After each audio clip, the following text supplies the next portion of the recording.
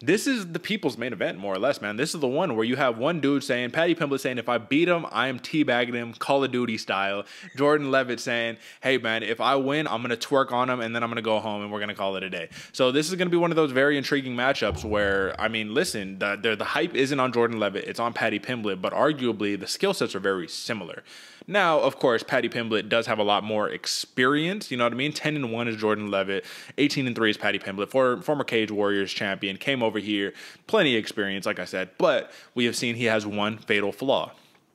And it's the chin, brother. He gets touched. Every UFC fight, that chin is getting touched. And it's touch and go. And then he comes back and he has some, miraculous knockout. Now, I have to give credit where credit is due here, AJ. I was watching the MMA Hour, and Ariel Helwani was having this segment where they were talking about Jordan Leavitt is actually a betting man, and he has a betting profile. And he actually bet on himself.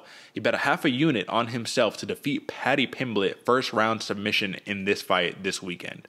Now, should you bet on yourself if you're a fighter? Yes, you should always bet on yourself in any facet of life. Does that mean that just because you bet on yourself, everybody else should take the bet? No, absolutely not. Because to be honest with you, Paddy Pimblett, man, once again, he's not the striker. He is a jiu-jitsu guy who happens to have hands, right? And that's where he needs to work on the striking. So when it comes down to these exchanges, they get clinched up, right? You know what I mean? They hit the ground. They start working some submissions. I mean, Paddy Pimblett has been submitted once in his career. Jordan Leavitt, never, right? But I just feel like even though that's Leavitt's strong suit, Paddy Pimblett has enough oomph in him to be able to work his way out of those positions and get back up to the feet. I think that if you're smart and you're Paddy Pimblett, you keep the fight standing and you just win the fight there. Do you think there's any credence that we should be lending to Jordan Leavitt and that first-round submission bet that he put on himself? Not really, man. I like the confidence of Jordan Leavitt. I like the calculated nature that he's taking into this fight. I just think a lot of people are sleeping on the old school orange shorts of Paddy Pimblett, man. Homeboy, yes, his chin does get touched in every single UFC fight we've had. But if you go back before that and all the other fights this dude has had, he's skilled on the ground, man. Very, very skilled on the ground. And that's where he found his home at first, was on the ground in the mats. And then he decided, oh, shit, I got some hands too. I can throw these bad boys as well. And if worse comes to worse, then, we go to the ground. We get the submission. We get those. Go home. Just many times like he has in the past. Although, man, what does give me pause for concern, as much as Jordan Leavitt thinks he's good on the ground, he's slick on the feet. So it might be one of these bait and switch kind of things where he's like, oh, yeah, I'm going to submit this dude. I'm telling all y'all, first round submission, I'm going to submit this dude. Comes out, bink, bink, bink, 3-piece and a soda. Then we're seeing something different. Paddy on stilts. I don't know, man. I don't hold much to the submission of Jordan Leavitt, or the submission prop that he's been putting out there. Can it happen? Yeah. Is it more likely? I'd see a knockout more likely than not. Interesting, because Jordan Leavitt's one sole knockout has come in the form of a slam and not actually with his hands. So it's interesting that we kind of, it feels a little like a reach slightly, right? You know what I mean? Because I do think Jordan Leavitt, man, if he wants the fight to take place anywhere, it is on the ground. And there's nothing wrong with that. It's just that's where his skill set is the best in this matchup.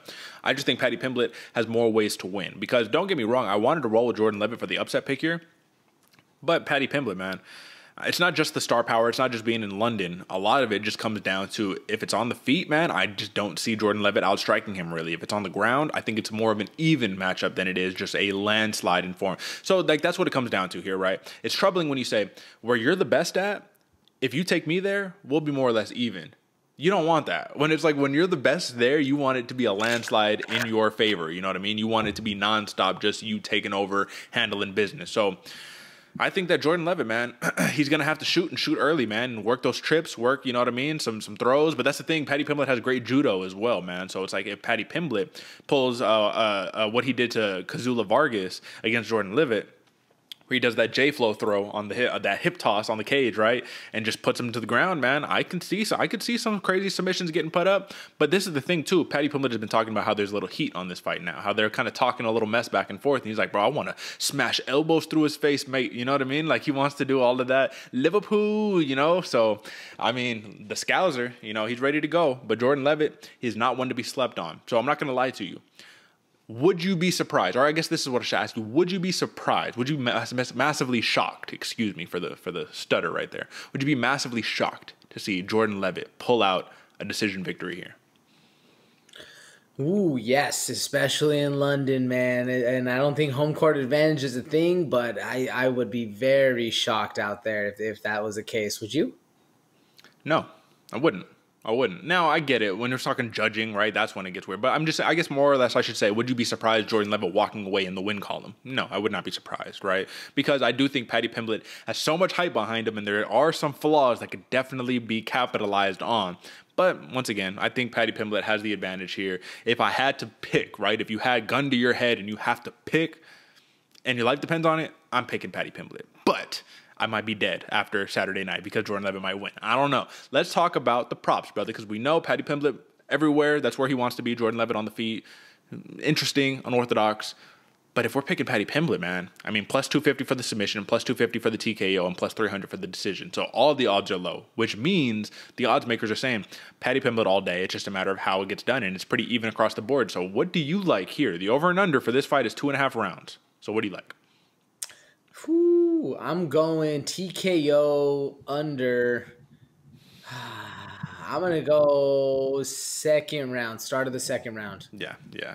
And it's funny you put that. I'm actually in consensus with you. I feel the same exact way. I do not see this fight going the distance because I do think if either one of them can get each other in a compromising spot, a very like a heavy top control spot. Paddy Pimblett has great top control. So does Jordan Leavitt, though. Jordan Leavitt's coming from a wrestling background, brother. So it's like, it's just so tough, man, because his demeanor, right, it makes you want to be like, oh, you know, he's this kind of like softer dude. He's a beast, bro. He's a savage in there for sure. So both of these guys can capitalize, but I see a TKO. I see elbow slicing somebody up. I see this getting bloody. I see this just being violent, and that's what you want to see right here. But we are rocking with Paddy the Baddy Pimblett. I do think that this has the makings of being one of those fights of the night, though, man. I do think so.